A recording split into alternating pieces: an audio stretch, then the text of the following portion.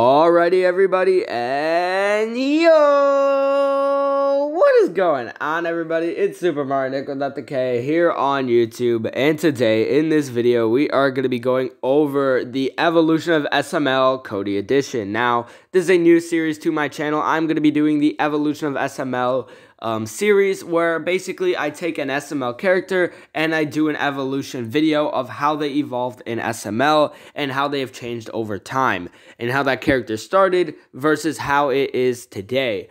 And today we're going to be going through Cody. This is Cody edition. I decided to do the Evolution of SML with first Cody because I feel like Cody probably has some of the most notable changes of an SML character.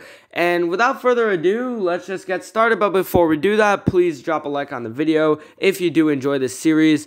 Subscribe to the channel. Remember that over here I upload as much SML content or more SML content than literally anyone else on YouTube. We upload daily, quite possibly even twice a day now. With the summer break going on, I have got a lot of time, so I can make videos even twice a day for y'all. So anyway, if you guys want to stay updated, if you want as much SML news as possible, then be sure to stick with the channel and subscribe. Anyway, let's just get right onto it. So let's start with how Cody first began. So Cody was introduced as a character that was in summer school, and he really wasn't an amazing character at first glance. Like, he's not the character he was today. There was a long coming of how Cody became the character he was today. Took a lot of time and formation, but Cody overall was a character very much, right off the bat, like for the first few videos, he was just a nerd, okay? He was a nerd,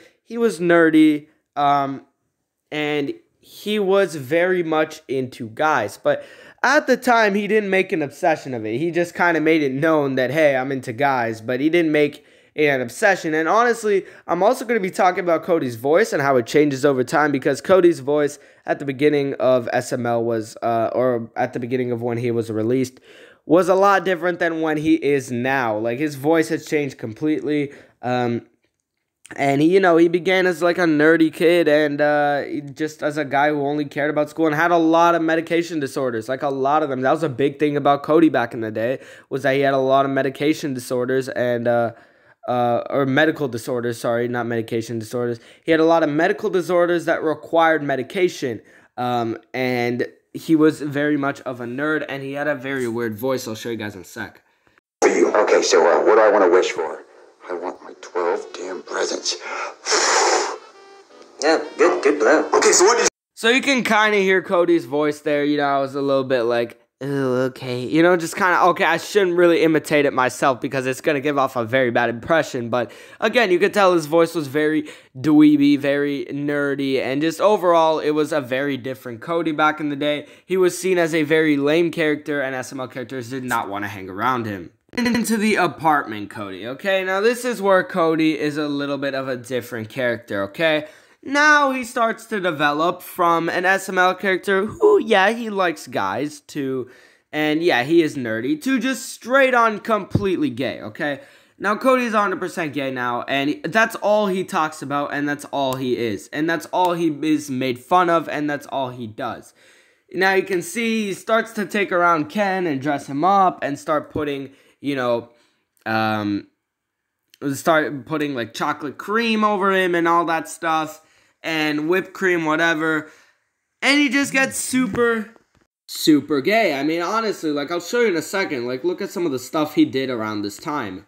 Like, he took Ken pretty much everywhere around him. He asked for, like, body massages from his guy friend. Like, that is very, very much not appropriate.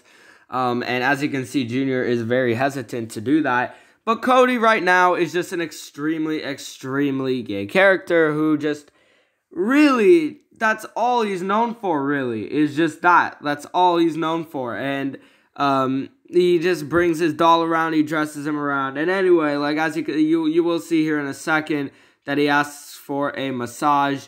And it's like a stomach massage or whatever. And it's very, very weird. And overall, I don't know, Cody was just a very, very weird character. Like, this does not look appropriate at all. It looks like they're almost kissing. But anyway, Cody, not an appropriate character at this time, and he was just like, this is when he took that huge step from being a super just nerdy character to a super gay character, not nerdy at all. Then we've got the next stage of Cody. Now this is the stage of Cody that turns from, again, he keeps the same gayness, okay, like he's still super gay around this stage, but now his entire just actions start to develop. He becomes a completely different character in terms of his wording and his choices. So, back in the second stage of Cody, when he was super gay but not nerdy at all, he starts to get back a bit of his nerdiness now. He starts building things, he starts creating different objects that are super cool, different potions. He starts becoming really smart again, okay? But he maintains his gayness, alright?